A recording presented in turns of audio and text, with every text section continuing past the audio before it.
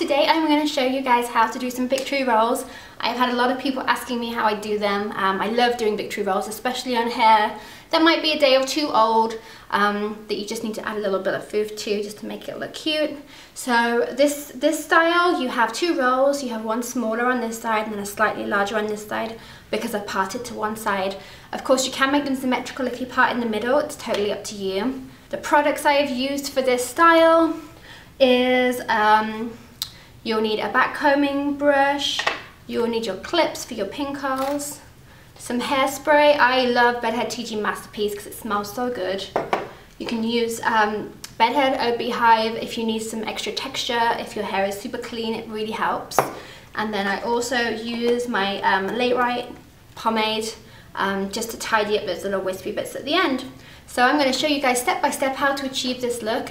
So you want to begin with either clean hair, or I would use day old hair is a lot easier to work with. So to get started, you want to just do the pin curls in your hair. If you want to see this in more detail, I do have a pin curl hair tutorial. It's really easy to follow. All you need to do the pin curls is your little section and clips and some straighteners, or you can use a curling iron, or you can use hot rollers, whatever is easier for you. So we are going to start wherever you want to part. You can part to one side or the other, or you can do in the middle if you want two perfectly symmetrical curls, but I find that's a much harder way to go to it if you're new to this.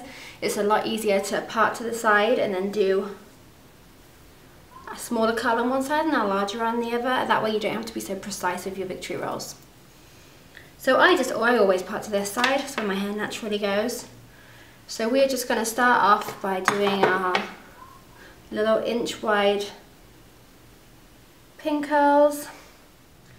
So now you've got all your hair pin curled. I've left mine for about 20 minutes to cool down on set. So usually, like I've said before, if you just do this to your hair first before you do your makeup, then by the time you've finished your makeup, it'll be ready to get taken out. So I'm going to take out all of these little pins and then we'll get started on these victory rolls. Now all of my pins are out. I am just going to gently loosen up these curls just by running my fingers through my hair. It just gives a nice big bouncy curl. Once you've got your hair set like this, there's so much you can do with it. And then just take your, you can use a teasing comb, or if you have a Demon brush, they're also really good for doing vintage hair. So I'm just going to slowly just comb these curls just so that they have a really nice uniform look. So to start, you're just going to get a nice big section of hair. The bigger the section of hair, the bigger your victory roll is going to be.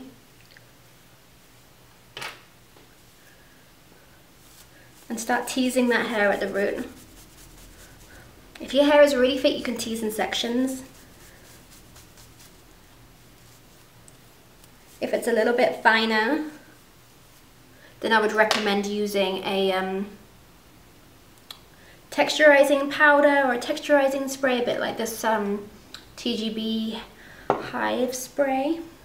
Because your hair is curled, it's naturally going to want to curve itself. So just grab that section and just start rolling the hair in, just how it wants to go naturally. And make sure you've got some height in there too. And then you just want to take a bobby pin and just anchor it from the back first. And then I would recommend anchoring it from the front also. Try and hide your pins so you can't see them. There's nothing worse than being able to see the hairpins.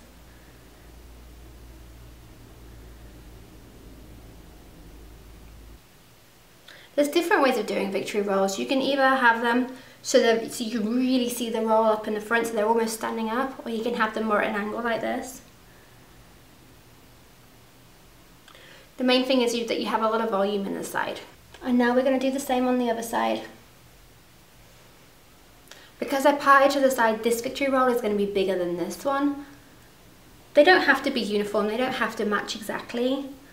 That's the nice thing about victory rolls, is you can do it different every time, as long as they look neat.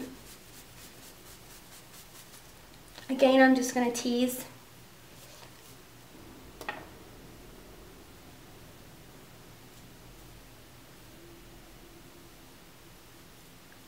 And just make sure your front is nice and smooth.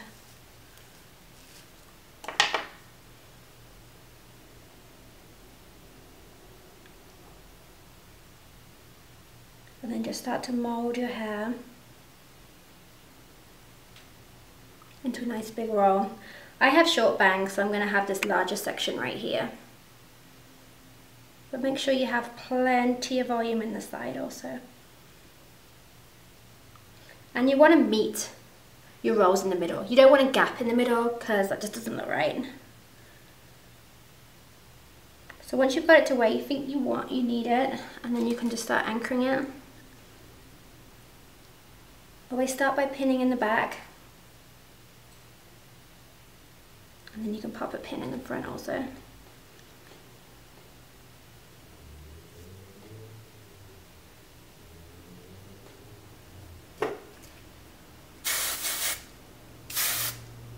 And then you can start to open it up a little bit if you want a little bit of a bigger roll. Because I have this large section of hair right here that I've teased, I want to be able to see the roll in the back.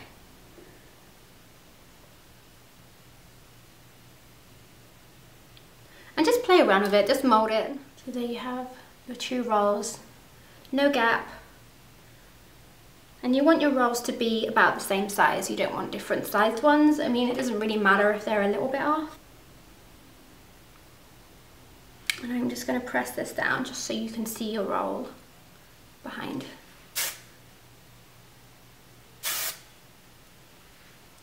So there's your 2 rolls, and now I am going to tease the back. I want a little bit of height in the top.